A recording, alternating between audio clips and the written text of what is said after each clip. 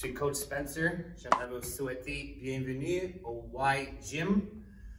On va faire des exercices aujourd'hui, mais on doit commencer avec un réchauffement des muscles et augmenter la fréquence cardiaque. Okay? On va commencer avec des petits sauts en place. Les mains en haut. Les mains écartées. Oh, c'est bien. Est-ce qu'on peut aussi sauter sur un pied? Okay, on va commencer avec le pied gauche. Et saute. C'est pas mal difficile. Si tu dois prendre un repos, si tu tombes, tu continues. Alright. L'autre jambe, hey, sur un pied et vas-y.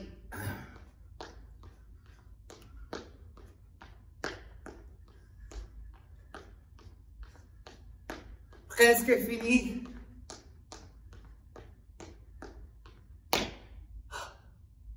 On va continuer avec étirer les muscles. On va commencer avec des stops avec des bras. Juste comme ça, en arrière. Des gros cercles. Des moyens cercles. Et des petits cercles. Très bien. En avant, des gros cercles. Des moyens cercles. Et les petits. Très bien. Hey, on va coucher sur l'estomac. On va nager un peu. Même si on n'a pas une piscine. On couche. On fait 5 fois avec chaque bras, s'il vous plaît. 1, 2,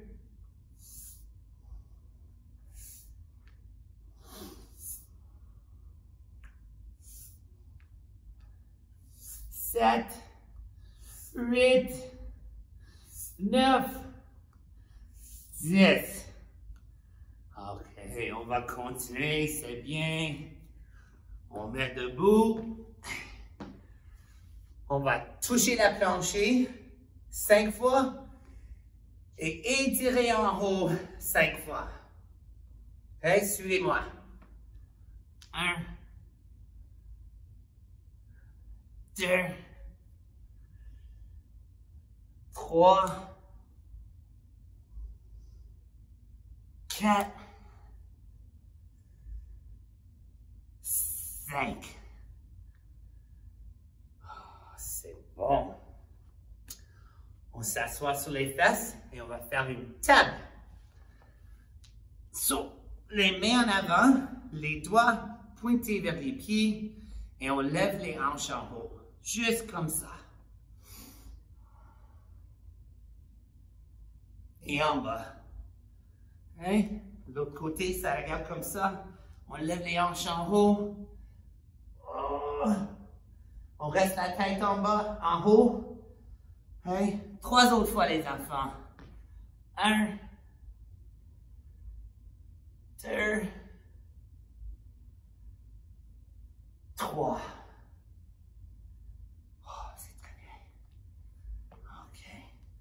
On va continuer aujourd'hui avec des exercices. On va marcher semblable comme beaucoup de différents animaux. Okay? On va commencer avec le canard. Les genoux pliés, les mains ici, et on doit prendre les pas. Est-ce qu'on peut aller en haut?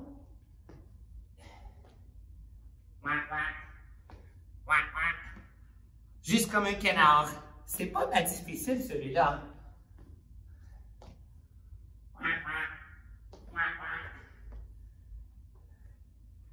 Un petit canard. Est-ce qu'on peut faire... Essayez celui-ci.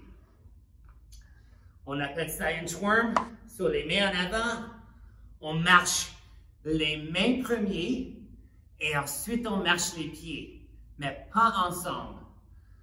Les mains, les pieds, les mains, les pieds, les mains, les pieds, les mains.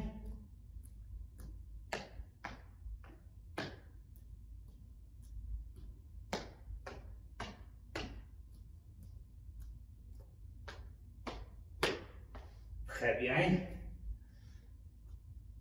OK. Une autre. Est-ce qu'on peut marcher comme un crabe? C'est ça même comme la table qu'on vient de faire dans le réchauffement, mais on va marcher comme un crabe. So, on commence sur les fesses, les doigts en avant, et on peut marcher de côté à côté, en avant et en arrière. Alors, on va aller pour une marche comme une crabe. De reculons. Ou peut-être de côté à côté.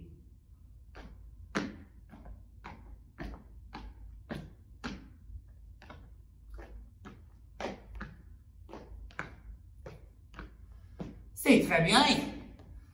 C'est très bien. So, si vous avez un boire de l'eau, on va prendre un petit repos ici pour quelques secondes.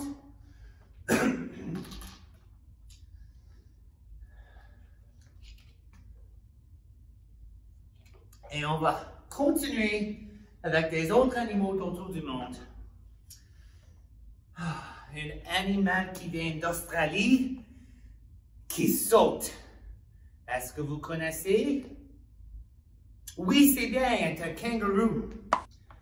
Kangourou, je m'excuse. So, mais en avant, boing, boing. Est-ce que vous pouvez faire 6 grands sauts comme un kangourou? Essaye. Boing, boing. 2 autres. Dernier. C'est très bien. Alors, j'en ai un autre dans la tête qu'on peut faire. Peut-être comme un alligator. Celui-ci, c'est pas mal difficile. So, on couche. Un main en avant et un pied. Juste comme ça, lentement.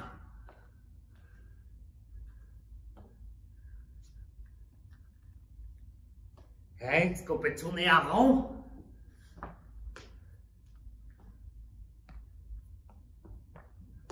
Et de reculons.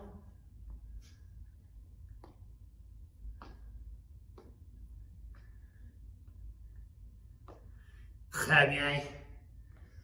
Ouh. OK. Moi, j'en pense d'une autre. Un gorille. Hey? Les mains en bas comme ça. Hey? Sur les mains. Est-ce qu'on peut marcher comme un gorille? Hey? La tête en haut. Hey. J'en ai un autre. Singe aussi. Hey? Les mains en haut. Comme ça. Alright. C'est un peu étrange, mais c'est pas mal. On va prendre un petit repos encore, peut-être boire de l'eau.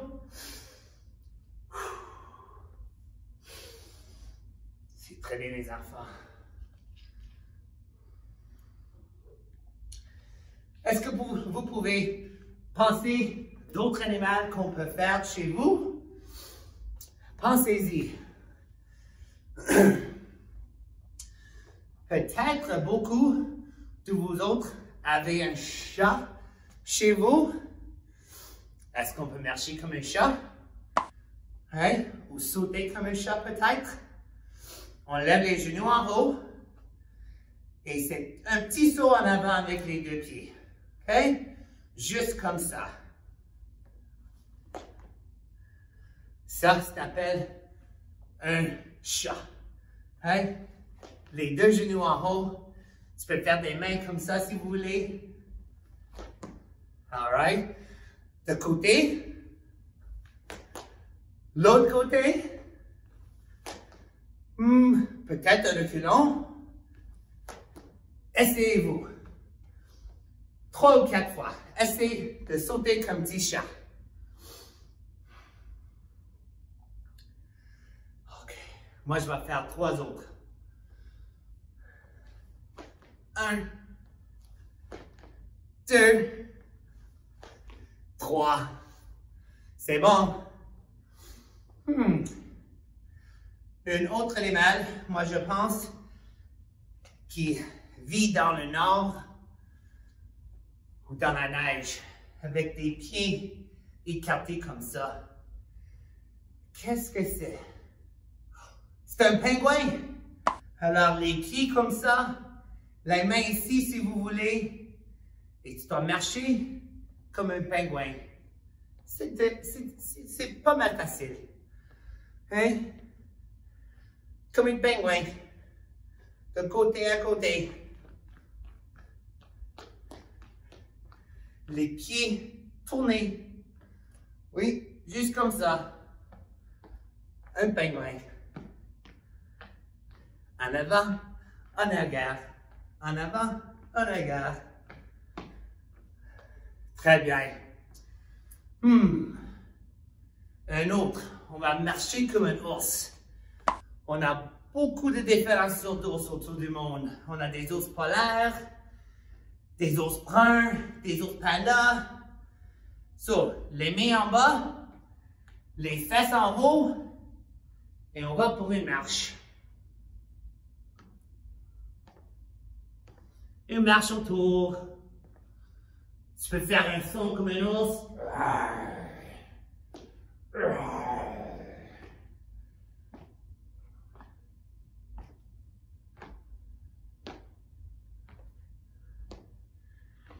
Essayez chez vous. Quelle sorte d'ours qu'est-ce que vous êtes? Polaire, panda, Winnie the Pooh. Essayez-vous. Encore une fois, ça regarde comme ça.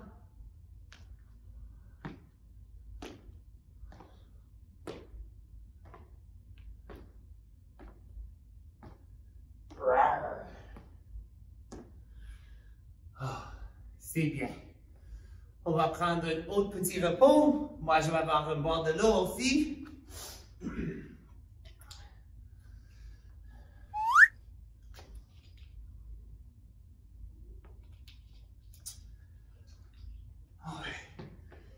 Si vous avez chez vous 2 choses pour mettre sur la plancher, des verres, un toutou, des bas, hein?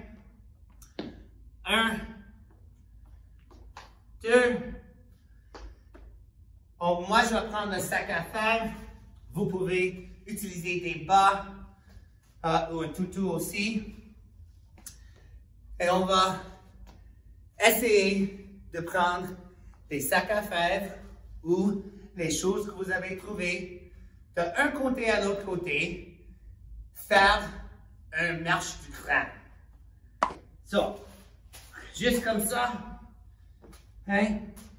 Un sur l'estomac, et on doit marcher à l'autre côté. 1. Prenez un autre.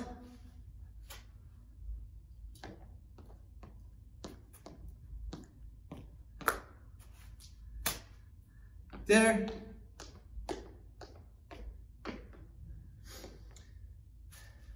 Prenez l'attention aussi les enfants et regardez pour la colonne qui tu vas voir durant la vidéo aujourd'hui. 3. Un autre. Dernière. Et 4. Très bien. Hein? On va laisser les sacs à faire juste là. Et moi, je vais vous poser une question. Avec les deux marqueurs ici sur la plancher, combien de sauts de kangourou est-ce que vous pouvez faire d'un côté à l'autre dans 1 minute? Hein? Peut-être maman, papa peut aider à compter ou toi tu es capable. 60 secondes, combien de sauts de kangourou est-ce que vous pouvez faire? Okay? On va commencer. 5, 4, 3, 2, 1 et saute.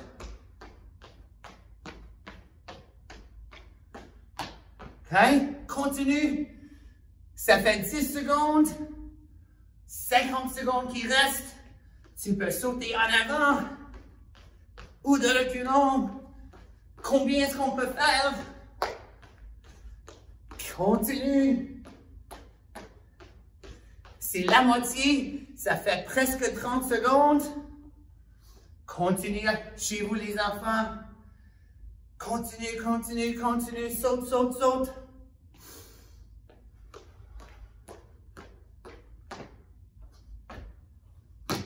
Continue. On a presque fini. 15 secondes qui restent. Combien est-ce que vous pouvez faire? Continue, vas-y, vas-y. 5, 4, 3, 2, 1. Arrêtez. OK, c'est très bien. Combien de sauts de kangourou est-ce que vous avez fait durant les 60 secondes? OK? On a presque fini aujourd'hui, les enfants. On doit ralentir la fréquence cardiaque. On doit se calmer. On va faire des étirements avec des muscles. On peut s'asseoir. Ouais. La première qu'on va commencer avec, on appelle dans yoga la position des petits enfants. On les met en avant et les pieds ensemble, juste comme ça. Pour 20 secondes.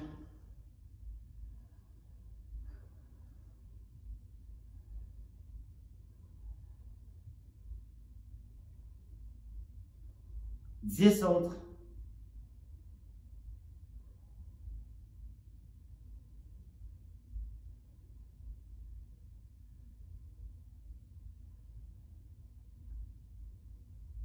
Très bien. La prochaine qu'on va faire, c'est un serpent, la tête en bas. On couche et on lève la tête en haut et on pousse avec les mains. 20 secondes, vas-y.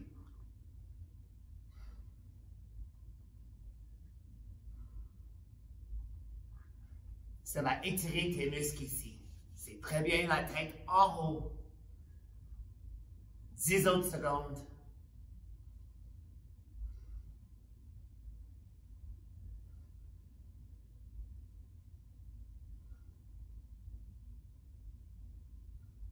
Et relax. Allez.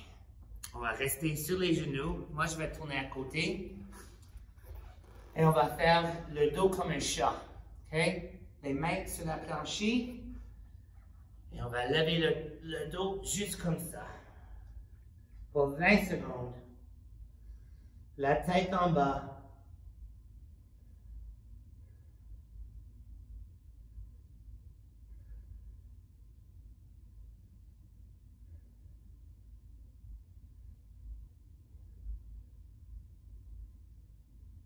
La dos vraiment haut. 5 secondes qui restent.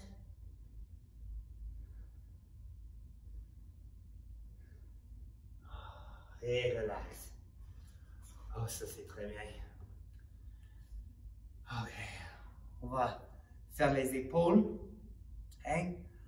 On va rester sur les genoux encore. Les fesses en haut. Et les mains en avant. Semblable comme la position des enfants au child's pose. Ok? C'est comme ça. Et on glisse les mains en avant. Et on étire juste ici.